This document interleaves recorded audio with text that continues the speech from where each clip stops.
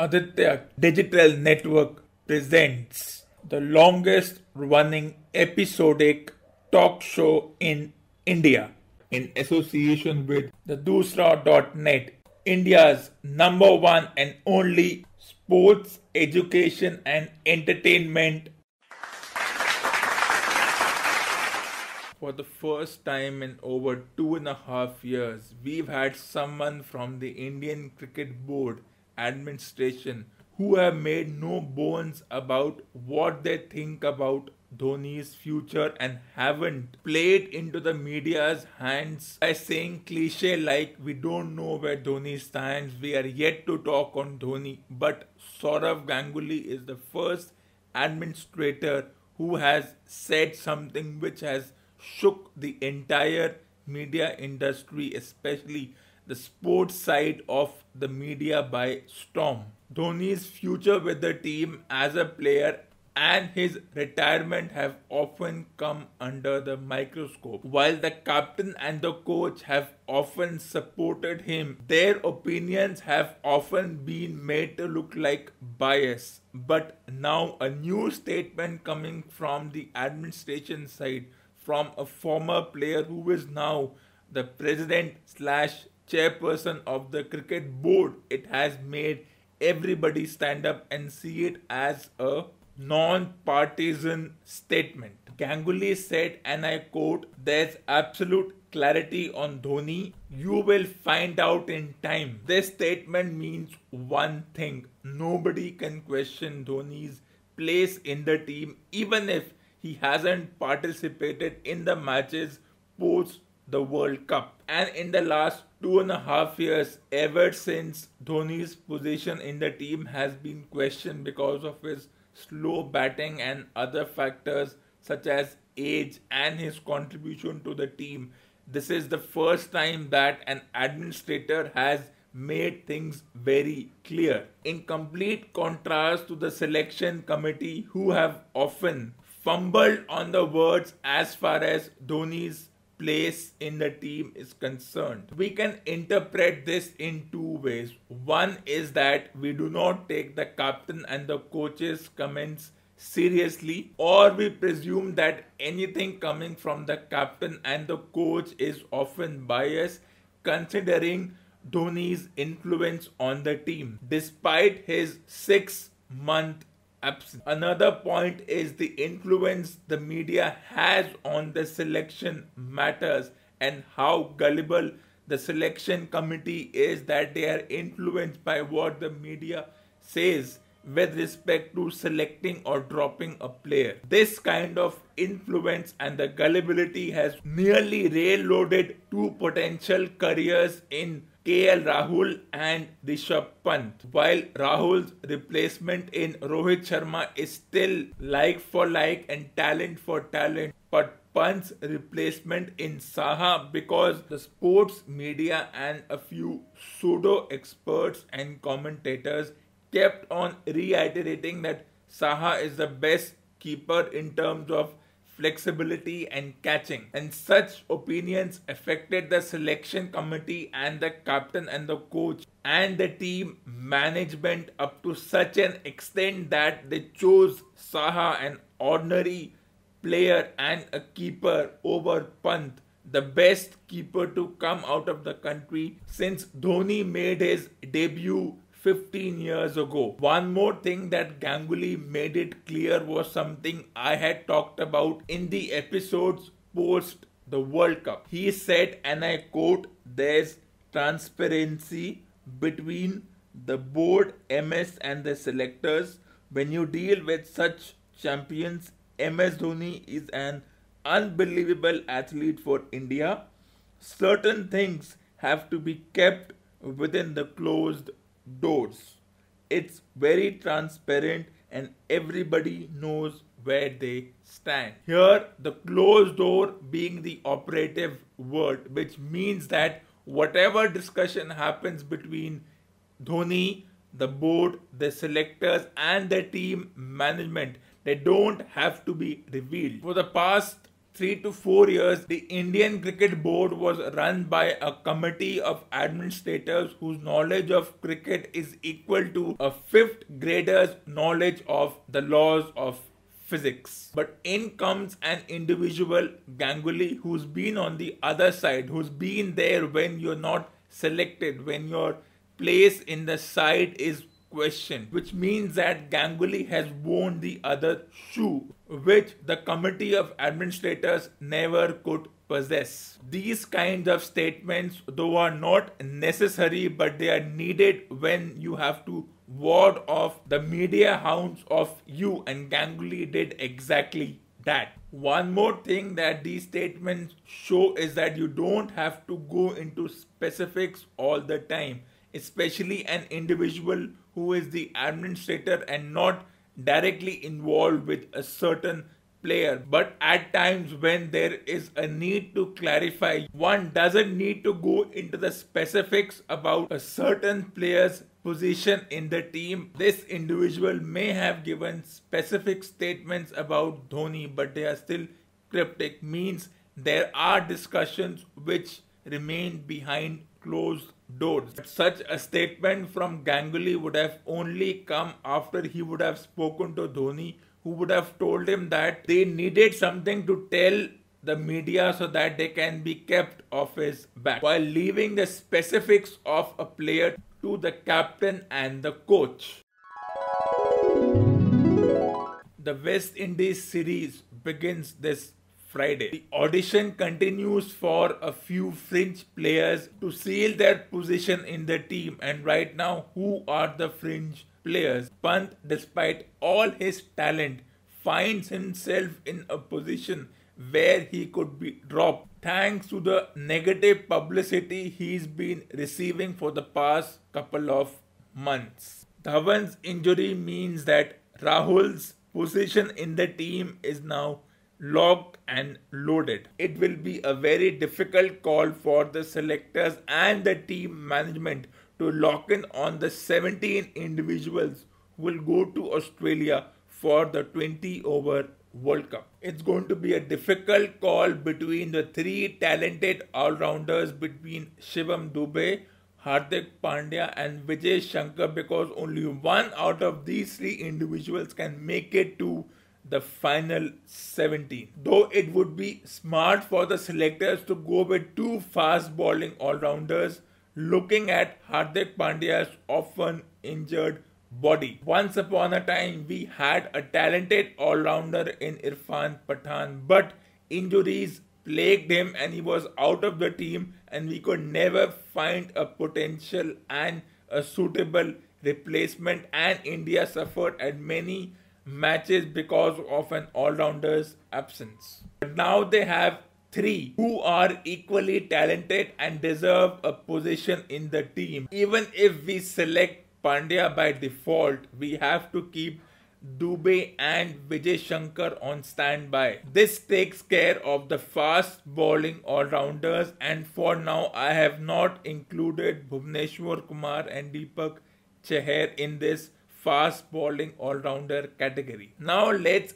take a look at the spinning all-rounders that we have. At this point, Jadeja and Washington Sundar are also locked and loaded. Means that someone like Kunal Pandya, who has been excluded from the team against the West Indies, will have to work hard to make sure that he can slot himself for the final 17 for the 20-over World Cup. So in terms of all-rounders, we have 6 of them. 3 fast bowling all-rounders and 3 spinning all-rounders. Moving on to the wicket keepers, at this point we have 2.5 wicket keepers who are good enough. That is Pant, Samson and Rahul. Rahul might make it to the team because he is an opener, and Dhawan's career looks to be over because of his injury, which he might not recover from for at least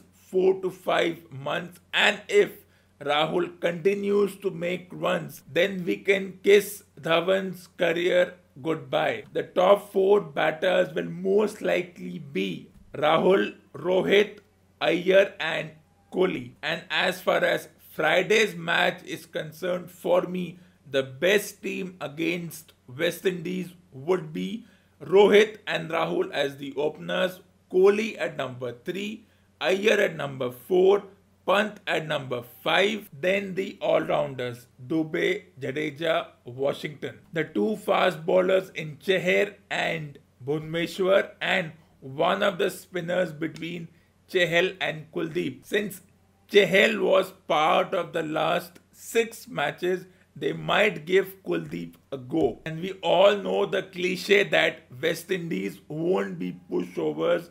They will fight hard as they are 2-time World Cup champions. They also have players who have been performing well in the various 20-over domestic tournaments around the world. West Indies also have good all-rounders. That includes the captain Kieron Pollard, Fabian Allen, Hayden Walsh Jr., Jason Holder, Kemo Paul, Sherfane Rutherford, after South Africa and Bangladesh, who were taken care of easily despite the 1-1 result against South Africa and the 2-1 result against Bangladesh, and many pseudo-experts claiming that Bangladesh played well.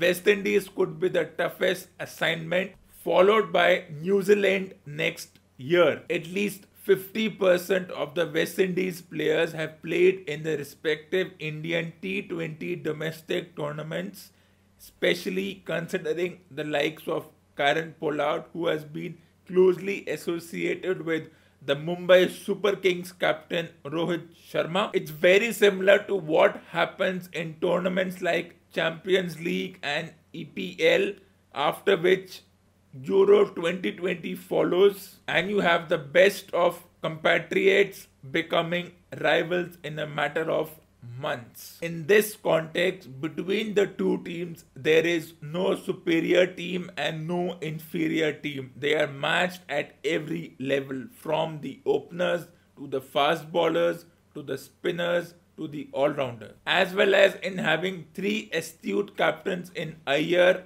Rohit and Kohli. For both teams, it is about auditioning for the next 10 months instead of the result. Result cannot be the first point in this tournament. It will be all about auditioning for the 20-over World Cup. Neither of the teams will win hands down, but neither of them will ever give up. So do not expect a 3-0 result as well. Though the Indians would want to exploit what the Afghanistan team did, as West Indies struggled against the Afghanistan spinners while chasing scores of 140 and 150. And looking at the weakness of the West Indies team, India might go with an extra spinner, thereby sacrificing a batter or a potential all-rounder. It won't be a surprise if Kuldeep and Chahal both make it to the team, even it means sacrificing at the altar a potential all-rounder, and in this case Shivam Dube might be sacrificed in place of Kuldeep and Chahal both making it to the team. But if this happens, they could play into the West Indies team if West Indies picks up quick wickets. So it has to be a smart balance between exploiting the weakness of the other team and at the same time not falling into a trap, thereby creating a weakness of your own. So it will be interesting as to how they go about facing the 2-time world champion.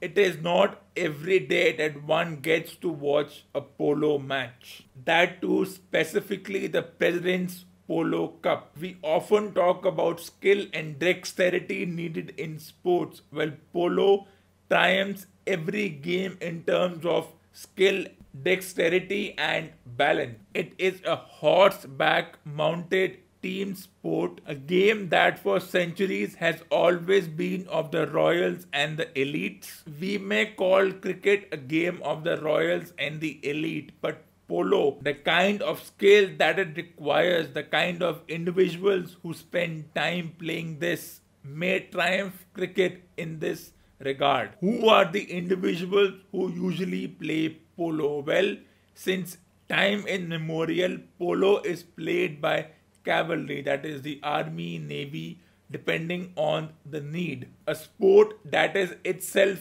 over 250 years old in India, with a polo club over 150 years old in Calcutta. Polo is the oldest of the equestrian sport. It consists of two teams of 4 players each, with one reserve player with each team. The players use long, flexible wooden handles to drive a wooden ball between a grass field and into the goal posts. This was my first ever live polo game. In football, we have heard the terms defender, attacker, and forwards. In polo, we also have a similar lineup. Each player is assigned with responsibilities, but the positions are numbered, not named. The two teams that I saw go against each other were the President's Bodyguard and the Lancers, and all the 8 players ranging from Shimran Sergil, Dhruvpal Godara, Angad Kalan, Gaurav Sehgal, Abhimanyu Pathak, Vishal Chauhan, Siddhant Sharma and Colonel N.S. Sandhu are all former national and international players. One of the most important aspects of polo is the relationship between the rider and their respective horse. It is a relationship that has to be nurtured, cultivated, and made sure that the horse responds to the instruction of their rider and they are in comfort, so as to the rider may not be thrown off suddenly if the horse feels frightened. And these are possibilities with the horse being a sentient being. Balancing the saddle in one hand along with the stick in the other, bending down, making sure that the ball reaches the goal post, as well as the horse traveling at a speed of 40 foot per second. It is a game of danger. But here the polo match wasn't just about the match itself, but the entire experience of the audience as well as the atmosphere of the place where the match happened. The action happens quickly between 2 goal posts, so you have to keep your eyes laid on. A polo match is divided into time periods called chakkars. Each chakkar is of 7 minutes long. Players must change their horses after each chakkar due to the extreme demands placed on the pony. A horse covers 2.5 to 3 miles per chakkar. Ponies play a maximum of 2 chakkars per match. The match that I witnessed yesterday afternoon might have been called an exhibition match in name, but in game it was worth watching an international match. The players left no stone unturned to show their skill, dexterity as well as the balance. And the atmosphere around the players, the crowd, was also terrific. So if you do get a chance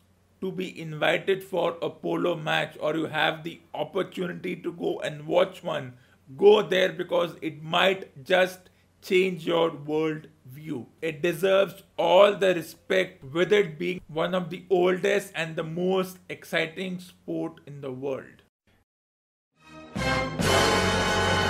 Thank you for listening to episode number 137 on the 2nd of December 2019. I will be back very soon with the next episode.